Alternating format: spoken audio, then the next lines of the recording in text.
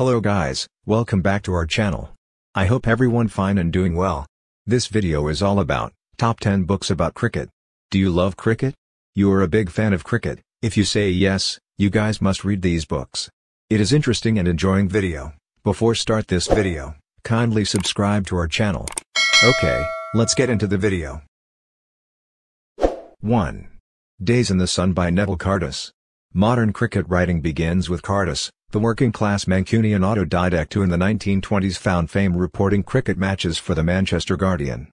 It was he, more than anyone before or, arguably, since, who exploited the possibilities of imaginatively turning the leading cricketers of the day into three-dimensional, almost novelistic characters. He also appreciated how the rhythm and feel of a day's play depends as much on the interaction between players and crowd as it does on the events in the middle. Cardus's reputation has waned in recent years, too many factual inaccuracies, note the pettiness, but he remains the foundation stone. 2. Australia 55 by Alan Ross. Cricket tours in the old days were leisurely affairs, starting with the long voyage out, and this account of the epic Ashes-winning tour under the determined if sometimes overly pessimistic captaincy of Len Hutton stands as a classic of the tour book genre. In his day job a renowned literary editor and accomplished poet, Ross here provides a seductive double narrative, the cricketing dramas and heroics, yes, but also a shrewd, lyrical snapshot of a country still finding its modern identity. 3. Beyond a Boundary by C.L.R. James. What do they know of cricket who only cricket know? Famously asks the West Indian writer and political activist. Regularly placed at or near the top of lists of best cricket books ever, this is a compelling mixture of memoir, history, polemic and technical analysis, all knitted together with a sense of deep personal engagement. Cricket's natural escapist appeal often keeps its literature firmly within the boundary ropes, but even more than Ross, and riding on the cusp of the post-colonial moment, James is exhilaratingly different. 4. The Art of Captaincy by Mike Brearley. Cricket's philosopher king, and arguably England's most successful captain, explains all. In the process, his lucid treatise not only guides the reader through the many tricks, traps and pitfalls of being a captain, but reveals just how complex, psychologically as much as tactically, the game is.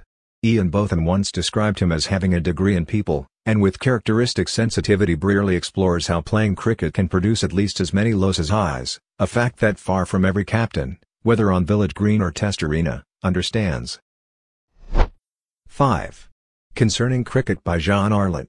Arlott was a published poet before, in the post-war years, turning himself into a top-flight cricket writer and legendary Hampshire bird radio commentator.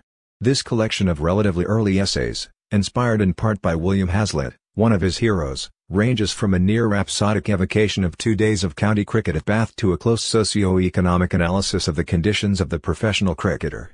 Altogether it is Arlott at his humane, penetrating best. 6. Beyond Bat and Ball by David Foote. Based in the West Country, and a fount of gentle wisdom, Foote is one of the Guardian's most cherishable cricket writers. His forte, exemplified here, is getting behind the facade and sympathetically revealing difficult, even tormented lives, with most of his subjects martyrs, to a greater or lesser extent, to a game that can exact a heavy toll. The 11 profiles end with Tom Richardson, Surrey and England's great paceman of the 1890s, a cricketer of unrivaled heart and pluck. He found it hard, as so many professional sportsmen do, to handle retirement, dying in France in 1912 in dark, uncertain circumstances. 7. The Cricket War by Gideon Haigh. One event above all stands out in cricket's last half-century, Kerry Packer's boldly entrepreneurial coup in 1977 that split the cricket world and directly led to the game's capture by television, along with such innovations as floodlights, white balls and colored clothing. Almost everything since, including the recent controversial 100 balls announcement by the English authorities, has flowed from that bitterly contested démarche. Haigh, leading cricket historian and writer of broad sympathies, delivers the definitive account. This is not cricket literature as therapy, but sometimes harsh reality is unavoidable. 8. One More Run by Stephen Chalke. Surprisingly few cricket books have focused on a single match, but this gem is one of them. Largely through the memories of Bomber Wells, off-spinner and raconteur, Chalke lovingly recreates the 3-day encounter at Cheltenham in 1957 between Gloucestershire and Yorkshire. The contest itself reads compellingly enough, but what is left in the reader's mind is the microcosm of a now long gone ecology, players and spectators imbued alike with strongly local affinities, respectful appreciation of craftsmanlike qualities, and the whole occasion a world away from the coarse and mercenary biff-bang of T20, or worse. 9. A Corner of a Foreign Field by Ramachandra Guha. India was for so long one of the Cinderellas of world cricket. Don Bradman never went there, nor did many leading English players. That has now utterly changed, as the IPL formula, exuberant crowds, huge TV audiences, megabucks, brash and noisy spectacle, sixes all the way, continues to exercise a bewitching influence. In his groundbreaking, elegantly written history of Indian cricket, Guha gives us the long-run narrative, going back to the days of the British Empire, and in so doing he, befitting Gandhi's finest biographer, illuminates the making of modern India itself. 10. Cricket, The Game of Life by Scyld. The most recent of the 10 books, this would have been recognized as a modern classic if more rigorously edited.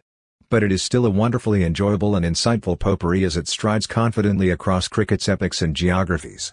Writers who genuinely and fearlessly think for themselves are rarer than one might think, but Barry is one of them, never more so than in his chapter on numbers, unpicking cricket's obsession with statistics, that obsession which over the years has drawn so many to the game. People may let one down, but batting averages never do. I hope you enjoyed this video. Share your thoughts in the comments section.